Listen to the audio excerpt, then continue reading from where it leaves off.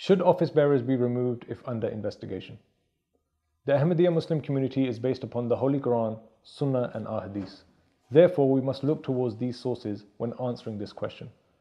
If every mere accusation were to lead to the suspension of an office bearer, then it would mean that the system of the Jama'at could not function.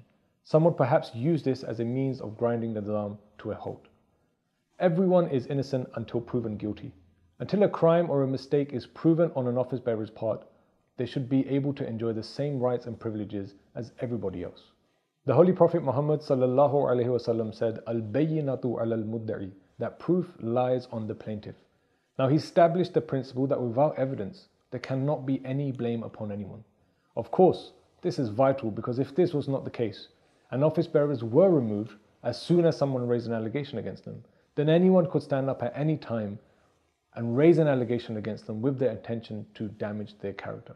During the time of Hazrat Umar anhu, a complaint was made against Hazrat Sa'd bin Waqas anhu, who was at the time the governor of Kufa.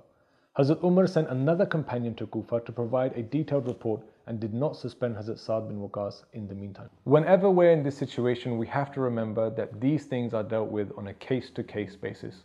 It's not as simple as somebody being accused of something and based on no proof or evidence, they be punished or stripped of their responsibility.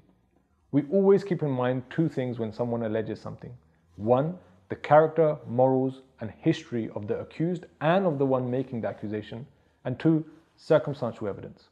On the basis of these two things, if there is enough, then we understand why someone is taken off their post. But if there is not enough evidence, then we should also understand that you cannot simply, with no grounds, no evidence, punish someone or remove them from their post based on a mere allegation.